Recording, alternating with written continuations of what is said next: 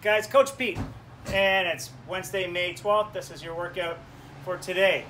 We are doing a benchmark workout that's rather long, probably 20 to 35 minutes long. It's called Michael. We're going to do some running warm-up. You need some floor space, possibly a bar to do your work, and we're going to do some form running. So coming on over here, after you stretch out your calves and your legs with your regular stretches, you're going to do some high knees. Okay, go about 10 yards, some butt kicked. Okay, maybe alternating butt kicks. So 1, 2, 3, 1, 2, 3, 1, 2, 3. Okay, and then maybe a light jog.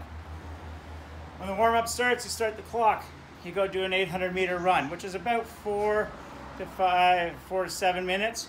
Okay, 2 times around a block, something like that. And then after that, you come back, you sit down, and do 50 sit-ups. Touch the ground, shoulder blades on the ground, touch your toes. 50 of those. And then 50 Supermans. Okay, so here, up, up, up.